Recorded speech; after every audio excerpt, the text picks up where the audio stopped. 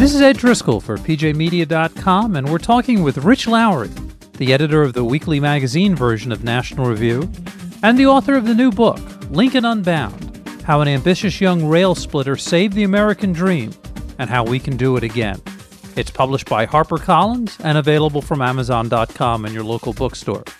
And Rich, thanks for stopping by today. Hi, Ed. Thanks so much for having me.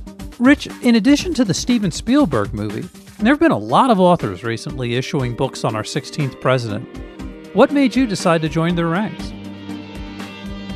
Well, I've always enjoyed and admired Lincoln, and I wanted to write this book because I really think it gets to the why of Lincoln.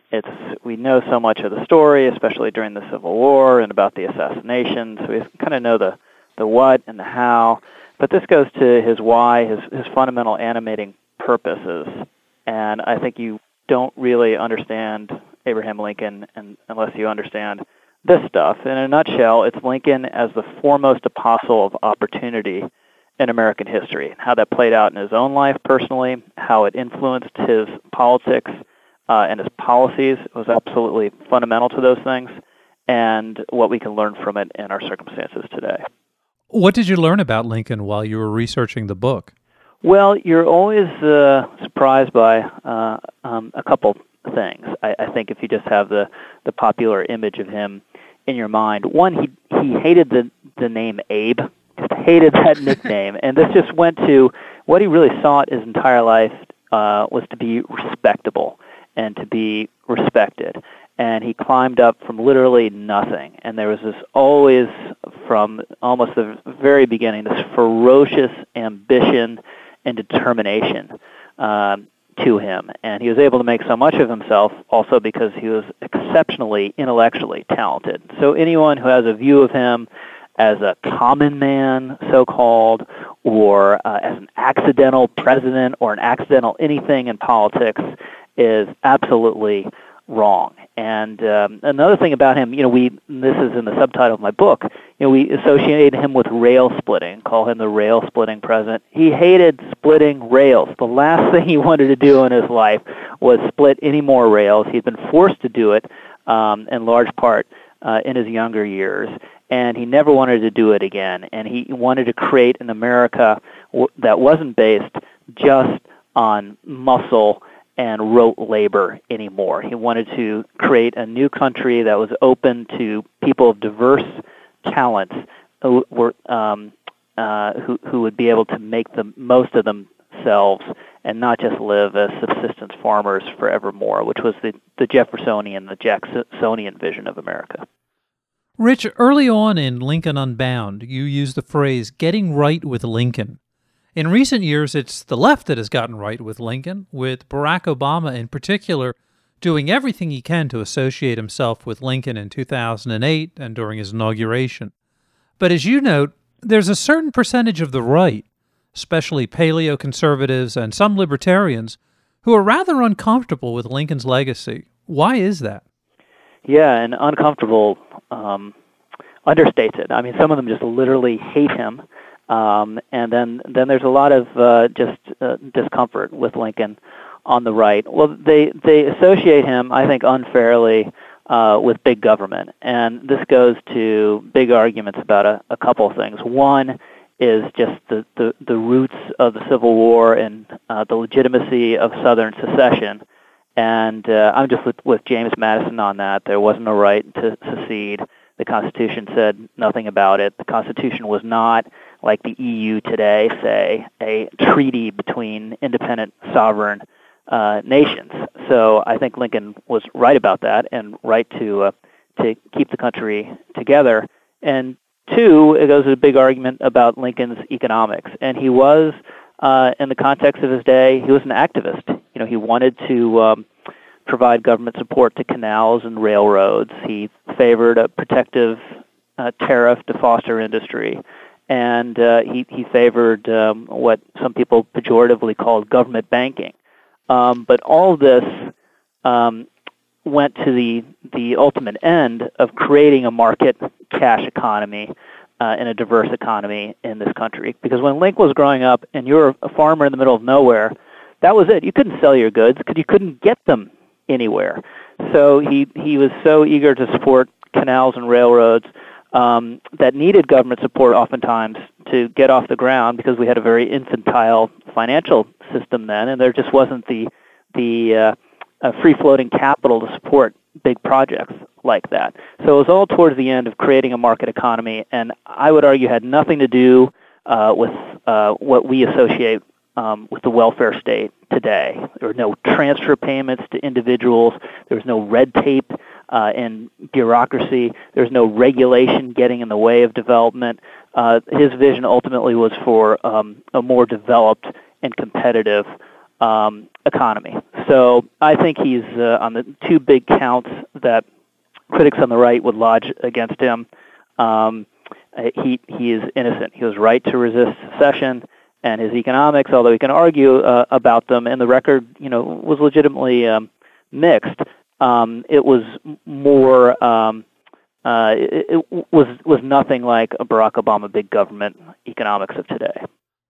Rich, given where you practice your day job, I have to ask you, what did William F. Buckley think of Lincoln? He was a huge admirer, largely as you'd expect because of the words. He just loved the Gettysburg Address and the other famous addresses.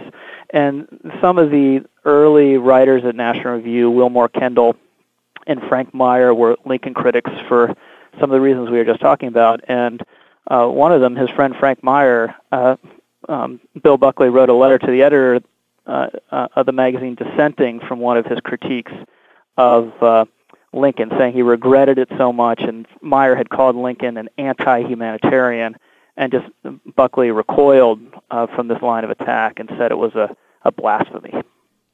On the flip side, self-described progressives such as Barack Obama and his supporters in the media love to claim Lincoln as their own. But progressivism as a worldview, as an ideology, wasn't quite yet established when Lincoln was actually in office, was it? Not at all. We don't really see the rise of progressivism in America until Teddy Roosevelt.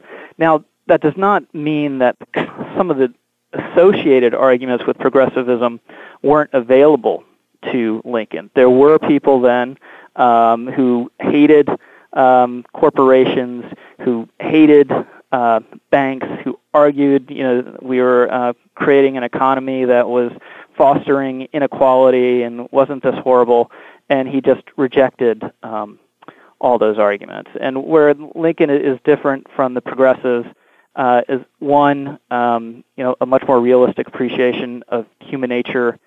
Two, much greater tolerance for inequality and letting people make their own way in the country. And three, for the way he revered the founders and believed their principles were enduring forever and weren't infinitely malleable and could just be suited to whatever government end is being pursued at any given moment. So, in modern terms, how would you describe Lincoln's political worldview?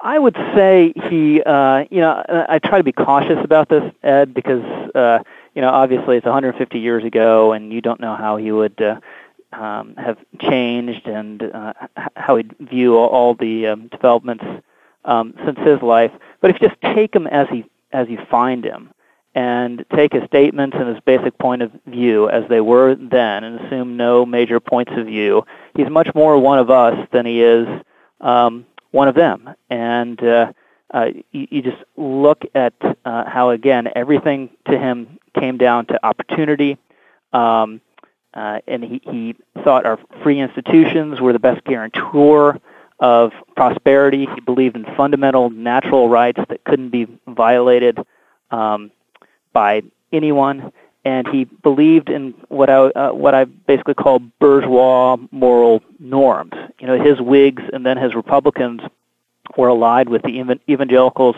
of the time, and Lincoln was never a Bible thumper or a moral crusader, but he was someone who believed very strongly in the basic virtues of responsibility and work and self-improvement. And when I, at the end of the book, try to draw some lessons from today, I latch onto that as being very important, because I think we have a crisis of opportunity in this country, and it's not driven by inequality, it's driven by limited mobility, especially from the bottom of the income scale, and a lot of that has to do with culture and social breakdown.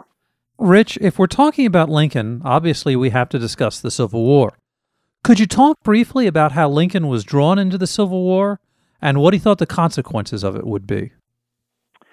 Well, he thought he had taken an oath as he had to uphold faithfully and execute the laws of the country, and he just viewed secession as an inherently lawless act. And he was confronted with an unbelievable crisis, right? I mean, you have 7 states leaving the Union before he's even inaugurated. And to me, as we discussed earlier, Ed, I don't think there's a right to secession in the U.S. Constitution. I do think anyone, though, has a right to revolution. And, there are defenders of the Confederacy who will say, in 1776 we seceded from Britain, and our founding fathers were secessionists. No, they weren't. They were revolutionaries. And you have a right to revolution if your cause is just, if your fundamental natural rights are being violated. And James Madison said that. Abraham Lincoln said that. That's firmly within the American tradition. But what rights were being violated in the South? Absolutely none. Some people point to the tariff. Well, the tariff, when secession started, was at its lowest level since, I think, like 1816 or something. Now, subsequently, it went way up, but partly because Southern senators who might have been able to block it left. So it was all about slavery. So it was about violating the natural rights of others. So it was a lawless act, and Lincoln wanted to hold together the Union because he thought the Union was the best vehicle in human history for the protection and the advancement of liberty, and he ended up being right. So Lincoln assumed that the Founding Fathers would have taken a rather dim view of the South's efforts to secede the Union. Absolutely, and Lincoln's view was robustly nationalistic, right? He said that the Union existed prior to the states. Without the Union, we never would have had any states, because the states didn't come into existence until after the Declaration of Independence. Prior to that, they were colonies with a higher sovereign above them in the form of Britain. But you don't need to go where he. You don't have to be as robustly nationalistic as he was to reject secession. And I would go again to James Madison, who said, our Constitution was neither entirely federal nor entirely national. It was a little bit of both. Part of its genius is that it spread sovereignty in many ways, but the Constitution was not just when you signed on to it, it just wasn't a temporary measure. As he said in the letter to Alexander Hamilton, you're signing into all of it in perpetuity. And I think that's the correct view. It's the view that Lincoln's kind of partisan adversary in some ways, Andrew Jackson, took of the matter as well. And so I think he was right to resist secession. And if the South had gone, you would have had a big chunk of North America in a government devoted to the defense of slavery as a positive good, as an absolutely positive good, and determined to spread that system and to take more territory in Latin America and to our southern border to create more slave territory. And that's a vision that no American should want to defend. Well, in addition to settling the issue of slavery, the Civil War also decided if America would be an agrarian economy or a technological one. You spend quite a bit of time in Lincoln Unbound discussing how Lincoln was definitely in favor of modernizing America and its infrastructure. Yeah, he as one historian says, he didn't have a rustic bone in his body. His father was a very typical subsistence farmer, and it was a inherently limited way of life that Lincoln wanted to escape almost immediately. And one of his bedrock principles in life is that you earn your own bread through your own toil, and then you get the right to eat that bread. You get the proceeds of your labor. And before he was age 21, his father hired him out, made him go and do backbreaking labor, and took all the proceeds, as was his right. And Lincoln subsequently would say, and kind of a self-pitying exaggeration, but it gives you an idea of what he thought about this, I used to be a slave. And there's a very famous phrase from the second inaugural where he talks about slavery as unrequited toil. I mean, that's why he thought it was wrong. It was the theft of labor. Anyway, he wanted to, as soon as he could leave home, he turned his back on this way of life. He became friends with merchants. He opened his own store in New Salem, Illinois. He tried his hand at surveying. He was a postmaster for a while, but almost immediately he ran for office. He was age 23 when he first ran for the Illinois legislature. He lost that race, but he won 2 years later. And when he won, made more money than he ever had in his life through the salary he got in the legislature. And also he was around, frankly, kind of a better class of people, although they're a motley crew. But it was then that he first, it seems, got the idea of becoming a lawyer. And he borrowed and bought books. He read day and night, and he became a lawyer, and he would make his living through his mind and through his tongue and through his ability to argue and reason. And he wanted to create an economy where not everyone was stuck in the farm if they didn't want to be. Some people wanted that way of life, which is fine, but he wanted to create other avenues of advancement in America like he had forged for himself. Rich, we should probably start wrapping the interview up by placing Lincoln into a modern context. As we mentioned at the start of the interview, Barack Obama in 2008 seemed obsessed with Lincoln, and Newsweek produced a cover story that year making the comparison explicit. Given the myriad of scandals that are currently engulfing the Obama administration, though, what would Abraham Lincoln think about the arc of Barack Obama's presidency and how it currently stands? That's a very good question. The innocent explanation of the IRS stuff, which is that this is a government that the president can't control and he doesn't know what's going on with it. Lincoln might have some sympathy to that, with that, because in his suspensions of habeas corpus, which are obviously highly controversial, and we can get into that a little bit if you want, but a lot of the most controversial arrests that have really resounded down through history and are ongoing embarrassments for Abraham Lincoln were undertaken by generals or local officials on the ground without Lincoln's knowledge, and they had to kind of come and clean it up afterwards.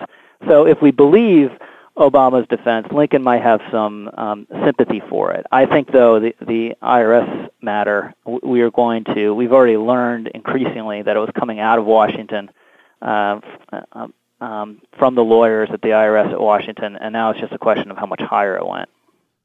Barack Obama famously said early on in his administration that, quote, "I believe in American exceptionalism, just as I suspect that the Brits believe in British exceptionalism, and the Greeks believe in Greek exceptionalism," unquote.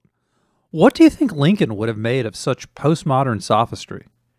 Well, it would be utterly inexplicable to him. And, he just believed in the very marrows of his bones that this was a totally unique experiment in liberty and self-government, and it had to be protected at all costs. And a lot of our more quote-unquote sophisticated friends roll their eyes at the likes of Ted Cruz because he seems to take the Constitution and the founders so seriously. If you just look back at what Lincoln said about the founders, it's the most grandiose and fulsome praise you can imagine. George Washington and his memory should live on in naked, deathless splendor, for all time. And he meant these sort of things, and particularly the Declaration of Independence was meaningful to him and a key element of his argument against the slave system. And he basically said, the Declaration It could have just been merely a revolutionary document that listed all the sins of George III. Instead, it had this philosophical statement about the meaning of life and the purpose of government, to protect life, liberty, and the pursuit of happiness. And he said the founders put that there to stick a stake in the ground and to hold us to it as a constant reminder of those truths. And again, this is another difference between him and the progressives. He believed in natural rights that were enduring for all time. And he would, I believe, if you're here now today, he'd be pointing us right back to the Declaration and to the truths and holding up everything we did to that standard and making it the test. So it sounds like Lincoln might have been a fan of the Tea Party. He certainly would have loved the constitutionalism of the Tea Party and how the Tea Party harkens back so fondly and so intensely to the founders. He would love the vision of individual responsibility. I believe that he would just be appalled that we actually have government programs supporting able-bodied people who aren't working. If you look back at Lincoln's letters, he had a stepbrother who was back on the farm, was constantly short on cash and constantly hitting up Lincoln for loans. And if you just look at some of these letters, they're absolutely excoriating, where he just says, basically, get off your rear end and work. Get a job for cash. I'll do anything to help you do that. But your problem right now is you're an idler. And this is a relative asking for a loan, right? It's not someone sitting idle all day and taking a government payment, which would have been, again, just utterly unimaginable to him. So I want to be cautious about reading, making sweeping and definitive statements about where he'd be exactly politically, but he'd certainly find a lot to admire in the Tea Party. And Rich, last question. Because I have you on the line, I have to ask you about this. You were singled out for attack by Howard Dean, of all people, on MSNBC. Could you talk a bit about what brought that on and how it played out? Yeah, it was very strange. Howard Dean was asked on Morning Joe about a column I had written about Eric Holder, basically making fun of the Attorney General, because he claimed in this Daily Beast piece that he really hadn't realized the full import of what he had done in approving the investigation into James Rosen until he read about it in the Washington Post. And then it dawned on him what a terrible problem this was. And Dean was asked about this column and said, "Well, I don't even talk about that because National Review and Richard Lowry, they're right-wing nutcases." And it turned out he was very angry because we had quoted something he had said on TV a week or two earlier, where he had said the whole Benghazi scandal was a laughable joke. And Dean claimed we misquoted him, which we didn't, but he was obviously very, very angry. And as we've learned about Howard Dean, he doesn't keep his emotions under check very easily. So there was no screaming, but there was an outburst. Well, from Abe Lincoln to Howard Dean, that's really the apogee and the perigee of American politics.